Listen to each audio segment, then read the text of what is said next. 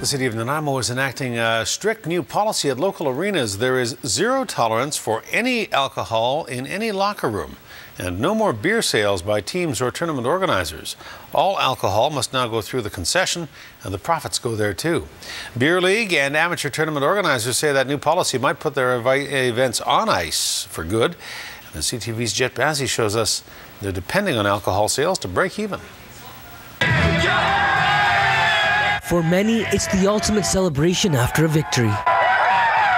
Liquor in the locker room. I do miss having a beer. It's usually good after a game. Goes down easy. Nanaimo hockey players won't be having cold ones after today's skate. The city has a strict zero-tolerance stance on booze in the dressing rooms. But this past March, the City of Nanaimo received infraction from our local liquor inspector.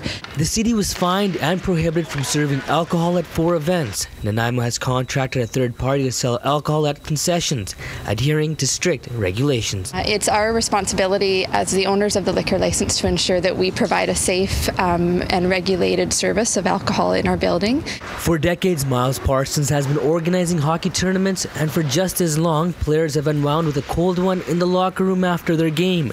This year, his Old Knights Hockey Club's annual tournament may be getting a game misconduct, if they play at all. This would have been our 5th year.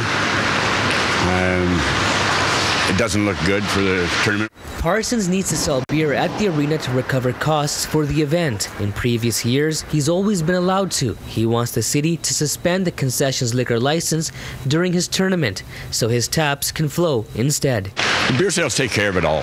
The arena says law comes first, and the user groups must find another way to raise money. It is important that we have that ability to have control over how the alcohol is being served. The Nanaimo Coal Diggers have canceled their tournament. Myles says his event could be the next one to get the hook.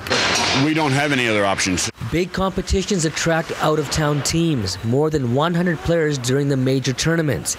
Many bring their families. Parsons says the city will miss out on big money if more events get benched. There's hotel rooms, restaurants, ferries, lounges, beer parlors, or bars. I would only assume there's a lot of money going to be missed. The city said it's willing to sit down with the groups and try to find a solution, one that would continue the play and the flow of beer safely and legally. Deciding on who gets to keep the profit from that beer could send those meetings into overtime. Jet Bazzi, CTV News, Nanaimo.